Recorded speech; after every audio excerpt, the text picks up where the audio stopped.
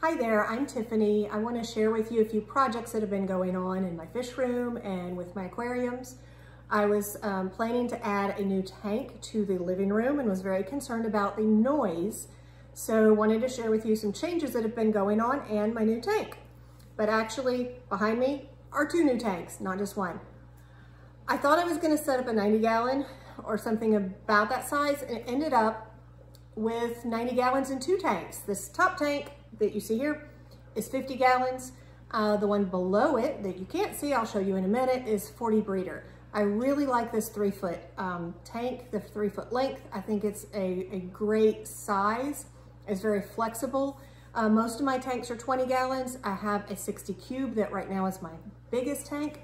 But as I was preparing to set up these tanks, I became very concerned about noise in the living room and whatever noise that the air pumps or filtration, whatever filters would make. So made some changes to pretty much all of my tanks and wanted to show you some things I've done to help make these tanks and some of my other tanks quieter. So this is my 50 gallon tank. Right now it has 3 koi angels. It has about 10 of these Carry tetras, the Emperor tetra that's kind of purpley. I think that's probably a male right there. See how bright that one is compared to the others? And then there's also these violet cories. I typically go by common names, and that's what I know them as, the violet cories.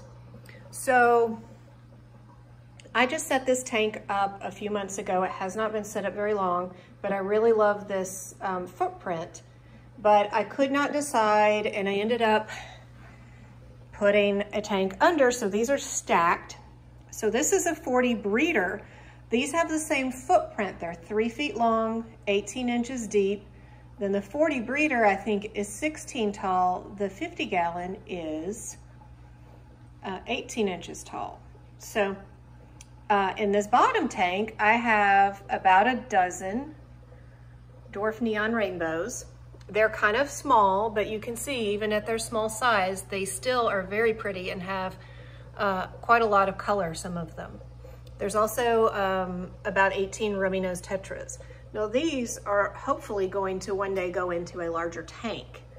But right now they're fine. They're the rainbow fish especially are growing out. They're really not that large yet. So, okay. Then we have some Julii cories that are not very active right now, but they like this corner, and that's where they are. The rummy nose are on the move. Sometimes these guys are schooling together. It's kind of crazy, but these two tanks are in my living room, and they are the first tanks I have set up in the living room. So I was very concerned about noise. So each of these tanks has a Zis filter and a small sponge filter. So let me show you what I ended up doing to try to control the noise. There is a Whisper 60 that is controlling both of, this has 2 outlets, and so these go to the Zis filters. And then I actually have 2 of these real small little pumps. I got these from Aquarium Co-op, not sponsored or anything, but I just really like them. They're very quiet, and they do a fine job of putting out the bubbles and getting the airflow going. But they're super, super quiet. Now, the Zis filters honestly are a little bit louder than I'd like them to be, but I will tell you why I like them. I think they do a good job, and they're very easy to maintain. All I have to do is unscrew the little cap on the bottom and rinse out that sponge in some water that has been dechlorinated, or maybe some tank water, some old tank water. Just so I don't ruin the cycle. And then same thing, of course, the sponge filters, you have to rinse those out occasionally too. But overall, very easy to maintain, and I really like that. So the Zis filters being just a little bit louder than if I had another sponge filter. If I really was concerned about noise, or if I was if the Zist filters were too noisy, I would probably just put another sponge filter in these. But I like having two types of filtration in some of the larger tanks, and I think the footprint, it's big enough, I think you kind of need that. So let me show you what's going on in some of my other tanks, some other things that I've done. I experimented with these different air pumps. I have a bunch of air pumps because I've been in the hobby for a long time, and for, gosh, maybe a year and a half or so, I've been getting additional tanks. So, I paid for all of this stuff. I have 2 of these. I really should do some management with these cords, but this is the way it looks right now. This is real life, folks. So these are super quiet. I love these. But I need to tell you also what's in the sponge filters. I have changed out the air stone, and I really do think it makes a difference. I've changed the air, try it out. So Zoe, my assistant, I'm not sure what she assists with, but she sure is cute. We have tried out lots of pumps, and I am not knocking any of these. I really like Whisper pumps. I have like a whole family of Whisper. I have a whole Whisper pump family because I've got, now these are the ones that aren't presently in use, a 10, a 20, what is this? 100. And I used to have this Whisper 150 on this cube tank. Now this is the tank I've had the longest that is still running. For the longest, I just had 1 tank at a time, and this tank has probably been set up about 6 years. Now, this is my first sump tank. It actually has a sump. Yeah, really dark down there. Kind of scary. But I used to have this Whisper air pump with this big bubble wall in that tank. This is approximately 12-inch bubble wall. And it was louder than I wanted it to be, because this is kind of in the kitchen area of my house, and this is more of a display tank, more of a feature. And the bubbles were very pretty, but I really felt like they created more current than was needed. And so I just put in a small, it's actually buried under the gravel, I put in a little no clog air stone. I really like these. I thought about it long and hard before replacing all of my air stones with these, but I have put air stones down in all of my sponge pumps. Sponge pumps? My sponge filters. Yeah, you know those. And I'll show you one of those in just a minute, but at first I didn't think it would make a difference, but I would put this, some of my pumps are adjustable. This is one of the adjustable ones that I'm not using down here. I'm using one of these, I have 2 of these, and one of them is in use upstairs. And so I wanted to be able to turn this down as low as possible and still get adequate bubbles. So I put the no clog air stones in all of my sponge filters that are in use. Every single one. As I clean them out, as I would clean the sponge filters and it would be time to clean them, I would put this air stone in all of them. And in the living room, I'm actually using these little nano, they're called nano air pumps. Love them, love them. They're great. And I've started using the nano air pump in here. And I will tell you, that thing is so much quieter than this Whisper. But I was also powering a whole 12-inch bubble wall. Well, I just took it out. It was really too much flow. I thought that the sump pump, the pump that's in the sump was making too much flow, but it's really fine. It really is. It was the bubble wall, and I didn't realize that for a while. And I'm like, oh, let's make this quieter, and hey, this will actually be better for the fish. It'll be quieter for me, it'll be better for the fish, so it's really a win-win. And I need to tuck all this back behind there too, but and maybe hang this up somewhere. But like I said, not sponsored. I'm just a hobbyist. This is what I use. This is what I like. These are things I've learned and figured out recently. So upstairs, This is a 29-gallon tank and a 20 long. And so I just have a sponge filter in this one. There's a sponge filter and a hang-on back in this one. This is my little nano fish tank. And there are threadfin rainbow fish, green neon tetras, there are exclamation point rasboras, and these little cory catfish.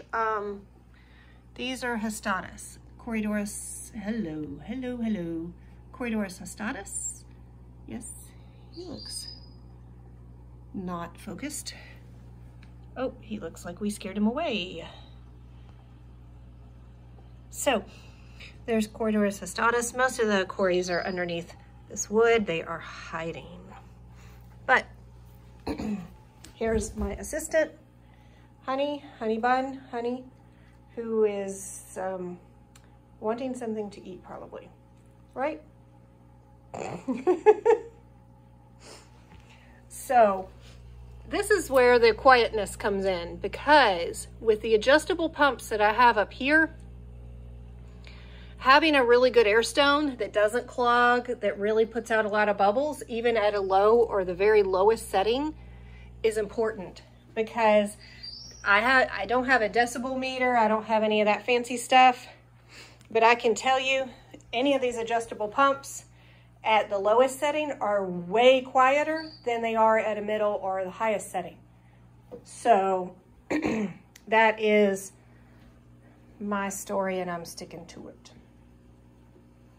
And these guys, oh, I wish they would breed, but you know, in their own time, I'm sure they will. So, okay, next. So right across from that, we have these two stacks of 20-gallon tanks, and each of these have just one sponge filter. And running those sponge filters is another adjustable pump that I really like. And again, this is turned down pretty low, not completely, there's the lowest setting, but there's the highest. We really don't need that many bubbles. Really don't.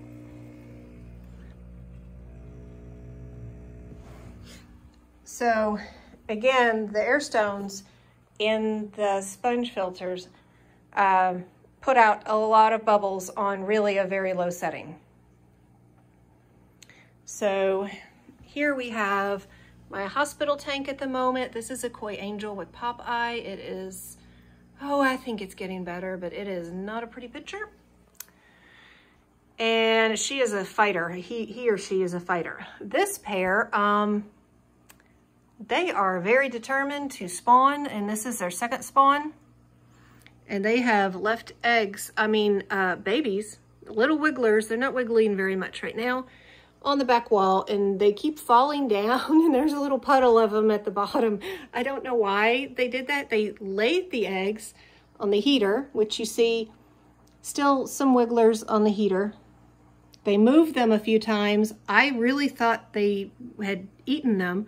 I didn't look all around the tank, but then next thing I know, she's putting them on this back wall for some gosh unknown reason. But they keep moving them. So anyway, parent raising angelfish. Yep. That is something I'm probably going to be making a video on soon when these little guys start swimming.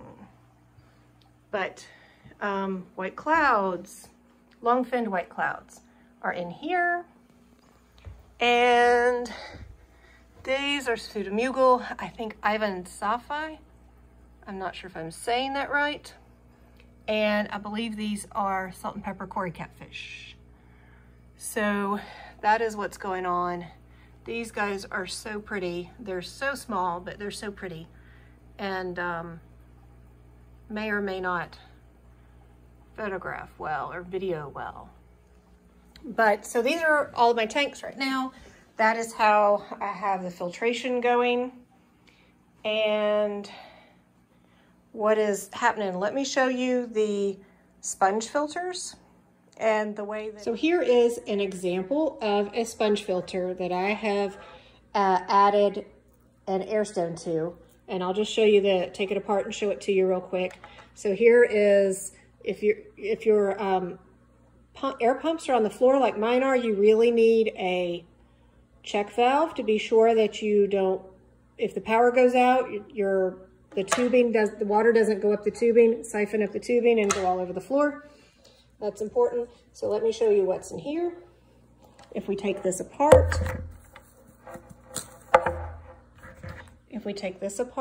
you'll see that I kind of put in a really short piece of tubing and then this air stone on here. It's important that this tubing is really, really short.